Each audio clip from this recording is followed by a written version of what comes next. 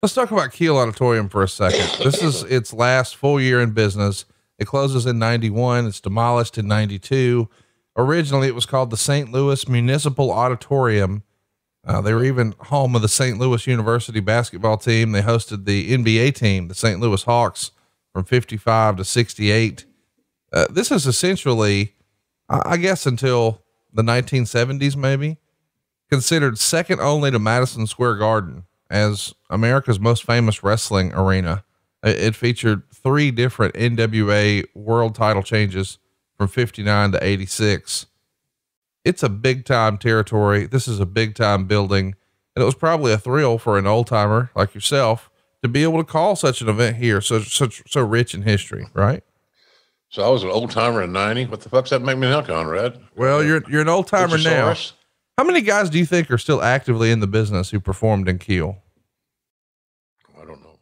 I mean, it can't, not as many, it's fewer by the year, obviously. It's rarefied air and it's so rich in wrestling history. It just feels like this would have been a thrill for a young Jim. It was a thrill for me.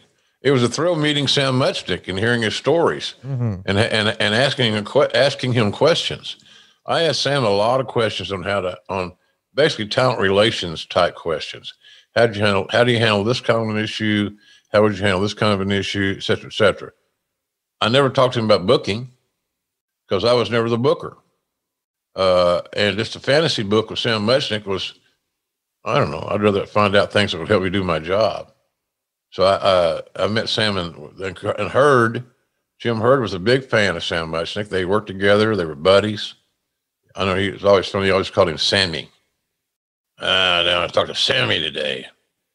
I had to have a gin. It takes a lot of fuel to run this engine. So I like Mr. Muchnick a lot. I was curious as to how he handles megalomaniacal, what do you call it? Stars. Right. How did you manage the egos, Mr. Sam? Just think that Luthez didn't have an ego, for example, would be ridiculous. Of course. Anybody that's made whose name is put above the title, and they know full well it's put above the title because they're the popular choice, that they didn't win a real match. They didn't win a real match to achieve that distinction. Then you have ego issues. It's inevitable. It's going to happen. Prepare for that.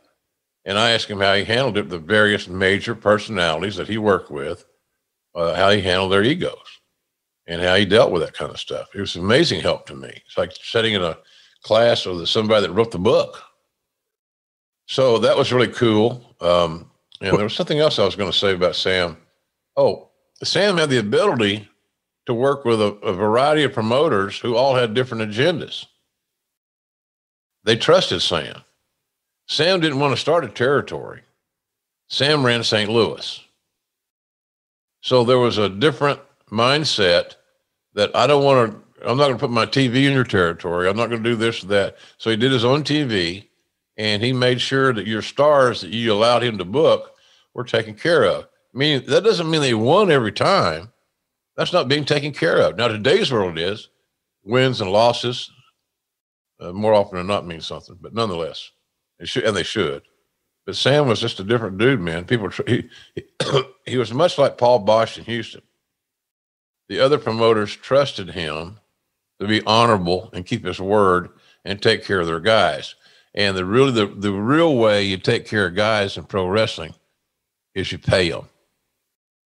It's not that they go over. Did I slip over, brother? Did you take care of me? Oh, God. How old are you? 40? It's fucking play fighting. Shut up. And put your money in the bank. So that's what Sam was. Sam was great about taking care of people, respecting them, booking them well, giving them a chance to have good matches. Go back and look at some of his trends, how he booked. This is textbook stuff. And I don't know that a lot of talents today would enjoy working in St. Louis because there's going to be a time when you got to lose clean with a finish hold.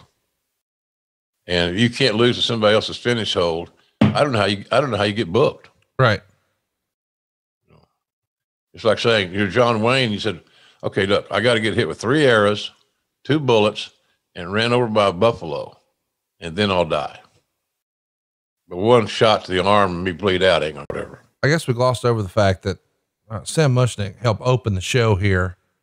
As a kid, I couldn't really appreciate Sam Muchnick and what his contributions to the business were. Of course, now as an adult, having read more and learned more about the art form of professional wrestling, I have a much bigger appreciation. But he does feel, and I think Meltzer even addressed it. Let me see if I can find it here. There was a feeling that he was out of place here because the concepts that of wrestling that Muchnick promoted are 100% at odds with the concepts of World Championship Wrestling. I kind of thought it was a nice thing, if only for the local crowd to have Sam there. Wouldn't you agree? Oh, hell yeah.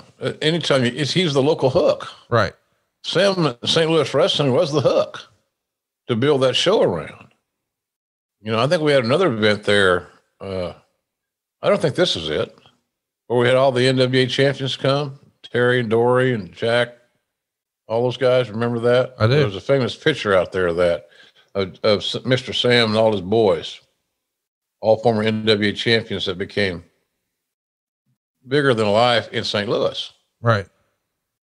So, yes, you got to use those local hooks. And that's the thing about Sam. Sam was a former newspaper guy. So he was a big time writer there. I guess the St. Louis Post-Dispatch or something like that. Major paper. You know, they had the Cardinals, they had Stan Musial, they had a great era of sports there. Football is NFL work.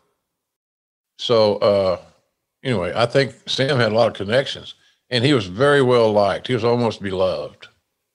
Mr. Sam was a good man, and he helped charities, and he was a part of his community.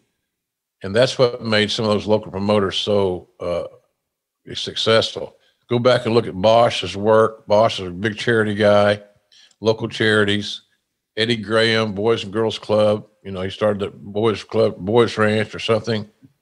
Funk's did the same thing. All these promoters had the same MO, that they utilized their clout, their name identity, and their platform to contribute to the community.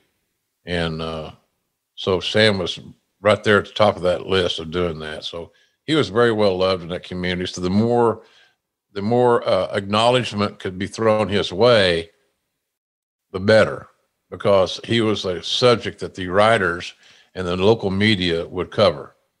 Mr. Sam was still living large in this market that he grew up in.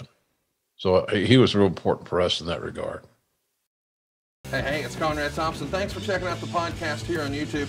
Be sure to hit the subscribe button and the notifications bell so you get a notice anytime we upload some new content. And go save yourself some money right now. If you're in a 30-year loan or you have credit card debt, it's not a matter of if I can save you money. It's a matter of how much. Find out right now for free at SaveWithConrad.com.